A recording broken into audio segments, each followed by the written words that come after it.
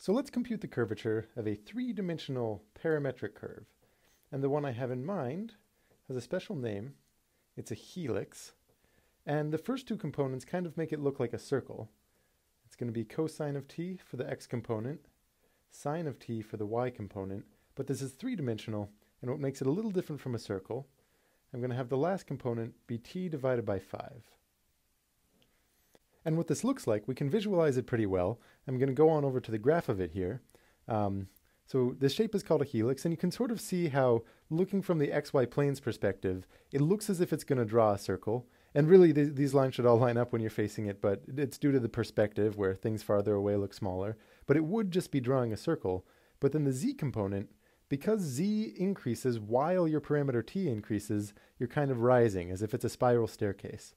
And now, before we compute curvature, to know what we're really going for, what this represents, you kind of imagine yourself, maybe this isn't a road, but it's like a space freeway, right? And you're driving your spaceship along it, and you imagine that you get stuck at some point, or maybe not that you get stuck, but all of your instruments lock, and your steering wheel locks, or your joystick, or however you're steering, it all just locks up, and you're going to trace out a certain circle in space, right? And that circle might look something like this. So if you were turning however you were on the helix, but then you can't do anything different, you might trace out a giant circle. And what we care about is the radius of that circle. And if you take 1 divided by the radius of that circle you trace out, that's going to be the curvature. That's going to be the little cap of curvature. And of course, the way that we compute it, we don't directly talk about that circle at all, but it's actually a good thing to keep in the back of your mind. The way that we compute it is to first find a unit tangent vector function with the same parameter. And what that means, if you imagine your helix kind of spiraling through three-dimensional space, man, I am not as good an artist as the computer is when it comes to drawing a helix. But the unit tangent vector function would be something that gives you a tangent vector at every given point, kind of the direction that you on your spaceship are traveling. And to do that, you take the derivative of your parameterization, that derivative, which is going to give you a tangent vector, but it might not be a unit tangent vector, so you divide it by its own magnitude, and that'll give you a unit tangent vector. And then ultimately, the goal that we're shooting for is going to be to find the derivative of this tangent vector function with respect to the arc length. So as a first step, we'll start by finding a derivative of our parameterization function.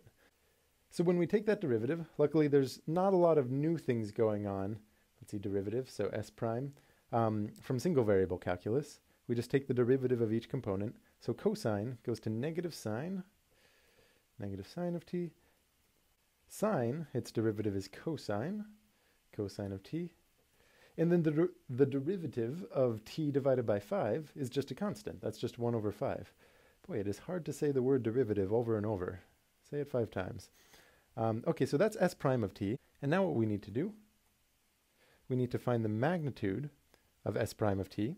So what that involves, as we're taking the magnitude, s prime of t, as a vector, we take the square root of the sum of the squares of each of its components. So negative sine squared, just looks like sine squared of t, cosine squared of t, and then 1/5 squared, and that's just 1/25.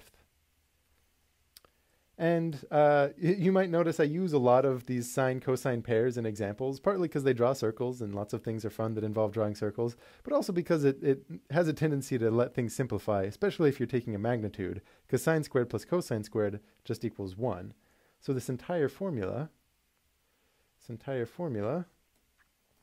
boils down to the square root of 1 plus 1 divided by 25.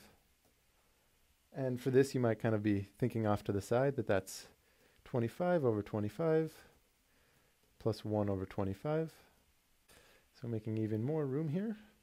What that equals is the square root of 26 divided by 25. And just because 25 is already a square and it kind of might make things look nice, I'm going to write this as the square root of 26 divided by 5, that square root of 25. So this whole thing is the magnitude of our derivative, right? And we think to ourselves, it's quite lucky that this came out to be a constant, because as we saw with the more general formula, it's often pretty nasty and it can get pretty bad. But in this case, it's just a constant, which is nice, because as we go up and we start to think about what our unit tangent vector function for the helix should be, we're just going to take the derivative function and divide each term by that magnitude, right? So it's going to look almost identical. It's going to be negative sine of t, except now we're dividing by that magnitude. And that magnitude, of course, is root 26 over 5. So we go up here, and we say we're dividing this by root 26 over 5, that whole quantity. And then similarly, y component is cosine of t divided by the quantity of the root 26 divided by 5. And the last part is 1/5. 1/5, I'll put that in parentheses, divided by that same amount, root 26 over 5. So we're just taking the whole vector and we're dividing it by the magnitude that it has. And we're lucky, again, that even though this vector is a function and it couldn't depend on t, the magnitude doesn't. So the unit tangent vector function we get as a result is relatively simple.